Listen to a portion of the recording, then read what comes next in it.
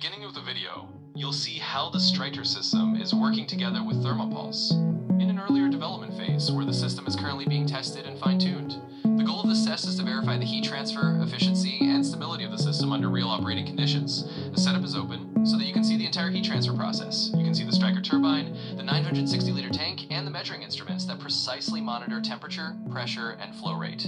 During the test, the primary circuit cools down from 150 degrees Celsius to 80 degrees Celsius, while the heat is transferred via the heat exchanger into the secondary tank. This tank has a volume of 960 liters, and its temperature increases by 3.7 degrees Celsius per minute. The measurements are taken in real time and recorded directly on the PLC display. Specifically, in this test, the system transfers more than 240 kilowatts of thermal power, while the electric power input of the motor is about 36 kilowatts, resulting in an instantaneous COP of about 6.9. The Striker technology uses hydrodynamic cavitation, a process in which microimplosions with high energy density occur in the liquid. This energy is directly converted into heat without combustion and without emissions. The entire system operates in a so-called tick-tock mode, where the tanks alternately heat up and discharge, ensuring a continuous and stable energy output. This test clearly demonstrates that the cooperation of the Striker and thermopulse systems represents a functional and efficient technological solution, capable of generating a large amount of heat directly from the energy of water.